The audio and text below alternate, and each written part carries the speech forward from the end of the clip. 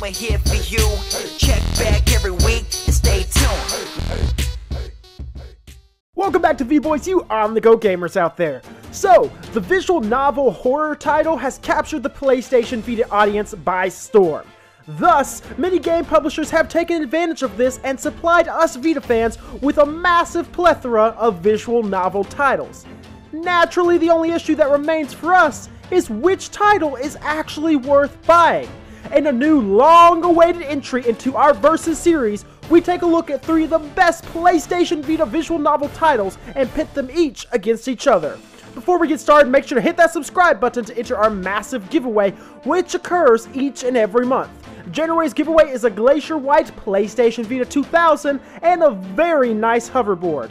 To enter, hit that subscribe button and leave a comment below. The winners will be announced on the 31st of each month. Now let's take a look at our competitors. First up is Danganronpa Trigger Happy Havoc versus Zero Escape Virtue's Last Reward, and finally, Corpse Party Blood Drive. Let's begin with what makes the visual novel so special. We're gonna start with the story. The story of Danganronpa is unlike anything else, and quite frankly, it had better be considering all the reading you're going to be forced to do during the course of this game. Every character and every moment present the player with a grand opportunity to discover yet another great story, which all ultimately weave seamlessly together to provide gamers one of the best stories available on the PlayStation Vita. Players take on the role of Makoto Naegi, a not-so-special kid who supposedly gets very lucky and finds himself in the most prestigious school in all of Japan. Unfortunately for Makoto and everyone else in the school, that great opportunity turns into a not-so-great killing spree. After arriving at the school, each of the kids are pit against each other and forced to murder one another. First kid to get away with a murder will be released, otherwise they are put to a death in a very graphic and excruciating execution. Despite this terrible premise, you will find yourself falling in love with every character and completely engrossed in the story. Danganronpa practically can do no wrong where story is concerned. It certainly doesn't hurt that the title's based on an anime that has already carved out an amazing story that fans loved, and all that needed to be done was to take the anime and give gamers a little bit of decision making, and wabam, you've created magic. If I were forced to squeeze out a complaint, the only available complaint for Danganronpa's story is the lack of truly different endings, which leads fans to believe they ultimately don't really have any choices in the game. Technically, there is a second ending, but it's just a game over, not really another ending. There are 2 big things that I have learned from my journey with the Vita Boys. 1, you guys hate that I cannot pronounce the word Takaiden. And 2, gamers love murder. Needless to say, Zero Escape has loads of murder in it, and quite an amazing story to go along, which has managed to make Zero Escape one of the highest rated PS Vita titles of all time. Zero Escape created the visual novel fandom that exists among PS Vita fans today, and we all can agree that in itself is an amazing achievement. Virtue's Last Reward, however, is a direct sequel to 999, which appeared on the 3DS, unfortunately calling for most fans to need to play the first title. While the title is enjoyable without playing 999, you can and likely will find yourself missing necessary facts. VLR puts the player in the shoes of Sigma Clem, who awakes in an elevator next to a girl with a very odd bracelet on. After escaping the elevator, the two find themselves in the middle of a warehouse, in the middle of what can only equate to Big Brother if all the housemates, were trying to kill each other. Of course, the game soon begins and players can either work together or betray each other. Every single action is the difference between life and death. Zero Escape's largest advantage over Danganronpa comes in the form of decision making, where the decisions you make actually make a difference in the game story that you get. In fact, the game includes over 20 different endings. Corpse Party is a hybrid of visual novel and stylistic horror RPG, which has worked in its favor as far as sales are concerned, allowing itself to carve out a massive following during the PlayStation Portable era. Blood Drive recently follows the tragic events of Corpse Party Book of Shadows, which once again forces players to play two different titles when only one appears on the PlayStation Vita. Corpse Party is set in an alternate history where players are put in the shoes of Satoshi, who even with his completely timid nature, finds himself attempting to find the mystery of the school he is trapped in, which plays host to ghosts of dead children who once attended the school. The storyline, while quite enjoyable and full of humor and horror, is extremely rushed and shoots itself in the foot because of it. Blood Drive offers a great story to fans, then pushes them through it way too fast to enjoy. Now let's take a look at the scores. Danganronpa offers a story unlike anything else, with many great character stories that connect seamlessly to create one great adventure. And finally, the character development allows all players to fall in love with even the worst Danganronpa character. Unfortunately, the game forces the player to read way too much, even for a visual novel, and lacks truly different endings. Hitting 3 out of 5, Danganronpa received 60%. Zero Escape started the visual novel powerhouse that the PS Vita library has become, which in itself is a massive achievement. A bigger plus are the 22 different endings included in the game. Unfortunately, Zero Escape would have players buy 2 systems just to enjoy one game. Hitting 2 out of 3, Zero Escape received 66. Corpse Party Blood Drive is full of humor and horror, and offers a very enjoyable storyline. Sadly for Corpse Party, the story is way too rushed, and of course, once again, would have you buy 2 games as well. Corpse Party hits 2 out of 4 for 50%, meaning the story goes to Zero Escape.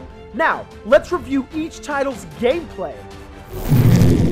Danganronpa's gameplay is very unique.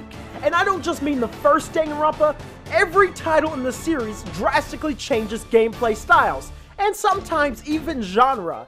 In Trigger Happy Havoc, gameplay consists of you making choices, walking to different parts of the school, which you can also fast travel, talking to your classmates, looking for clues, and battling in court. Most of these actions can be done via the Vita's buttons or even the touchscreen, totally up to you. Mainly though, you will be reading a lot. As you live life in the school's confines, fellow classmates will be murdered, and you are then placed in the position to find clues of who committed the murder. When all clues are found, you are able to attend the class trial, which is really just a bunch of mini games you must go through.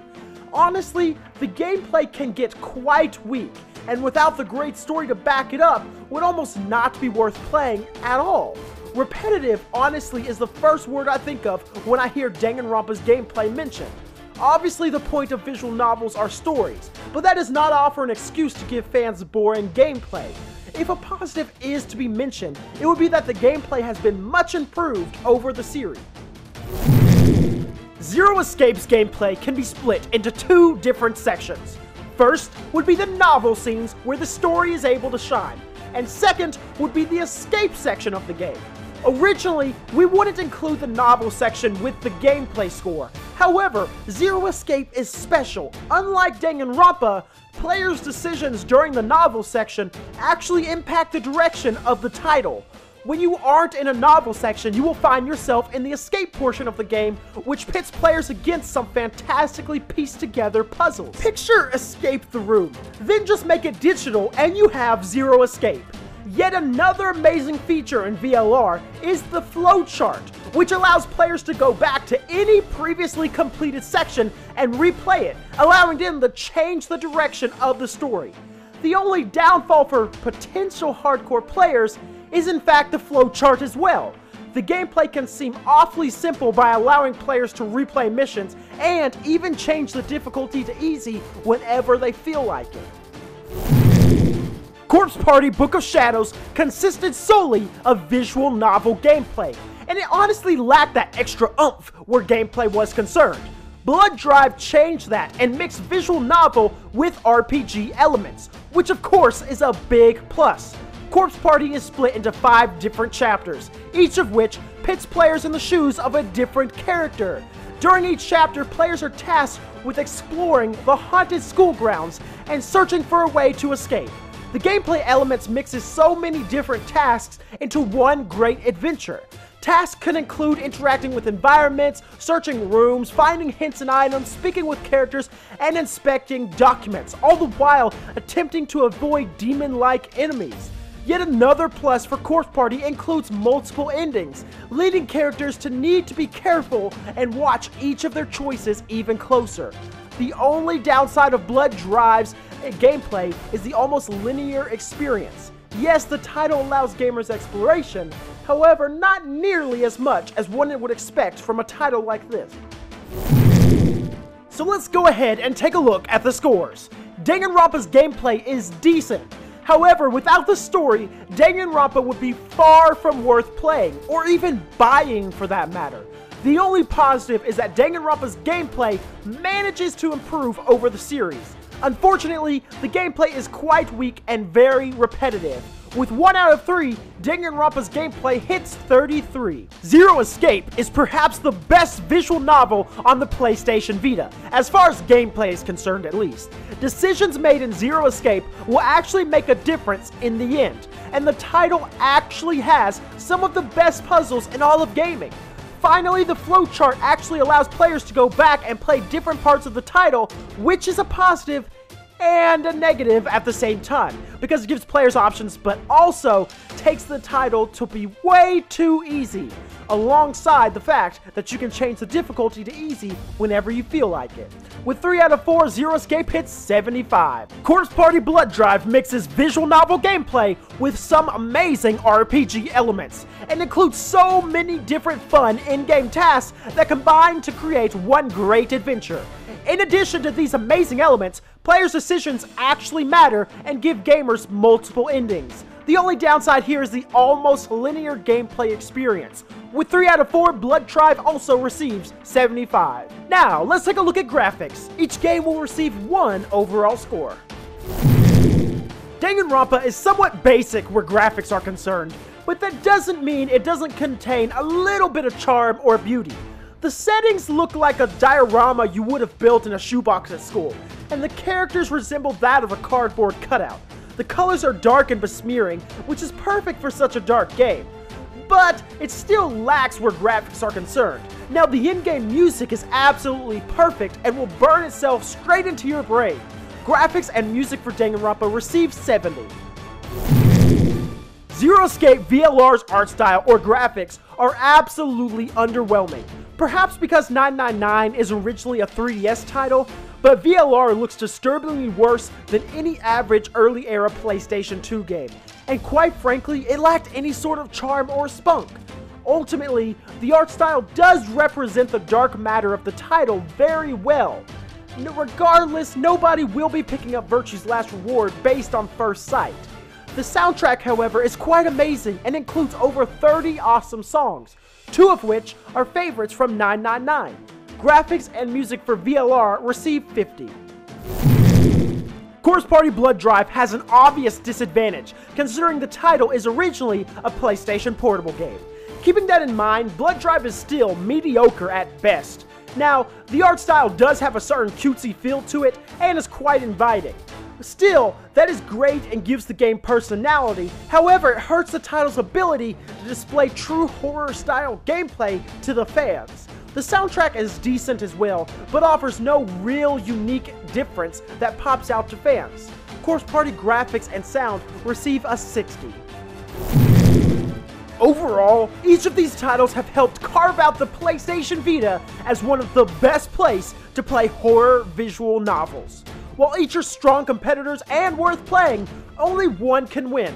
So let's count up the scores. Danganronpa receives 60 points for story, 33 points for gameplay, and 70 points for graphics and sound, giving it a total of 163 points. Zero Escape Virtue's Last Reward receives 66 points for story, 75 points for gameplay, and 50 points for graphics and sound, giving a total of 191 points. Corpse Party receives 50 points for story, 75 points for gameplay, and 60 points for graphics and sound, giving it a total of 185 points.